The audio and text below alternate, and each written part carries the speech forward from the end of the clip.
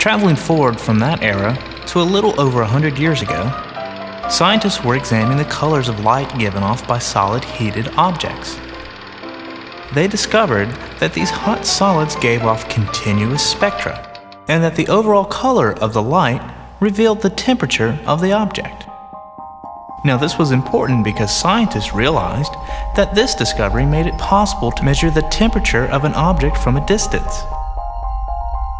They could measure the temperature of the sun, for instance. During these discoveries, they also noticed that some of the objects absorbed light extremely well, almost perfectly in fact.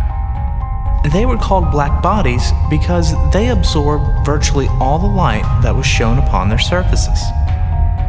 These same objects also radiated almost perfectly, and as noted before, the temperature of the black body object determined the distribution of colors or wavelengths in the emitted light. This curve shows how much light of each color is emitted by a cool object. As you can see, there isn't much light, and what light there is mostly lies out past the red end of the spectrum, in the infrared. The figure on the right will show the different colors added together as we progress. Right now, only red light is visible.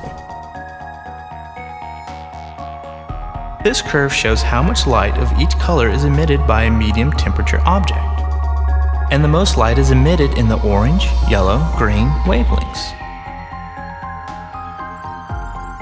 So now we add orange, yellow, and green to our cauldron of light on the right. As you can see, the combination so far looks yellow. This third curve is for a really hot object. Lots of light, and with most of it being emitted toward the blue end of the spectrum. And as you can see, our cauldron now is pure white in the center where all the colors overlap. A heated black body follows this color path as the temperature rises. A good example of black body radiation is the heat inside a kiln. Inside the kiln, electromagnetic radiation, light and heat, exist in a form of standing waves. Waves that, like the vibration of a guitar string, are attached at both ends. The ends of the standing waves, like the ends of a guitar string, do not move. They are anchored to the sides of the kiln.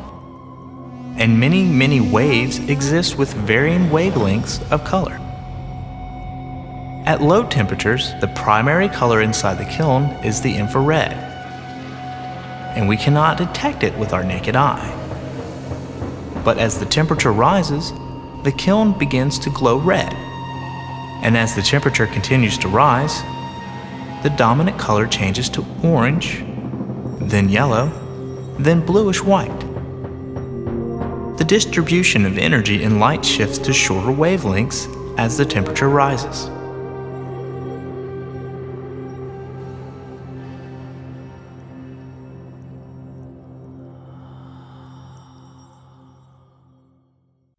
But there was a problem. The scientists expected the distribution of emitted light to continue to the increase at wavelengths toward the ultraviolet end of the distribution. It didn't. Instead, there was less and less light given off as they were further and further into the ultraviolet. This was called the ultraviolet catastrophe. But it wasn't a catastrophe at all. It was the beginning of something remarkable.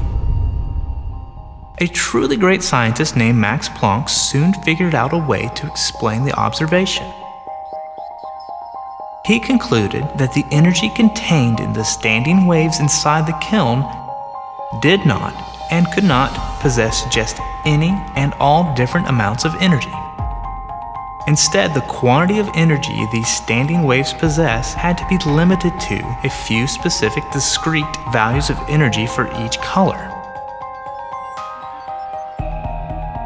A standing wave of blue light, for example, can have energy equal to 0 electron volts, or 3 electron volts, or 6 electron volts, or 9 electron volts, and so on. In general, energy equals any whole number, n, times Planck's constant, h, times the frequency of light, nu, which for blue light is any number times 3 electron volts. But notice, blue light standing waves cannot contain energy equal to 1 electron volt, or 2 electron volts, or 4 electron volts. Realizing that energy could have only discrete values was the beginning of quantum mechanics. The energy is said to be quantized, and n, from the equation above, is called a quantum number.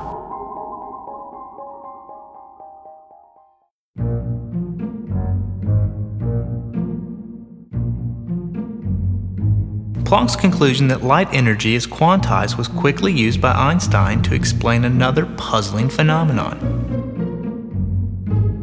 It was known that shining a light upon a metal plate can release electrons from the plate. But the light has to have a certain wavelength before a single electron is released. We can shine brighter and brighter light on the plate forever, but if the color isn't right, the electrons stay home. Einstein concluded that the light striking the plate had to be coming in discrete bundles, and unless a single bundle had enough energy to free an electron from its captivity, it would remain trapped. And as Planck had suggested, the wavelength and frequency of the light was a measure of the amount of energy each bundle carried.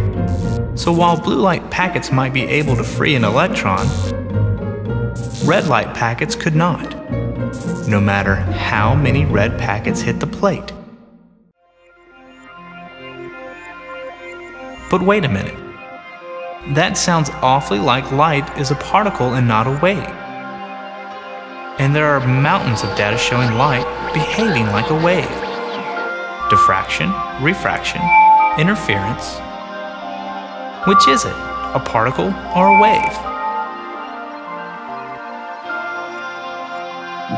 It is both. These light packets are extremely tiny. Let's call them photons, from photos, the Greek word for light.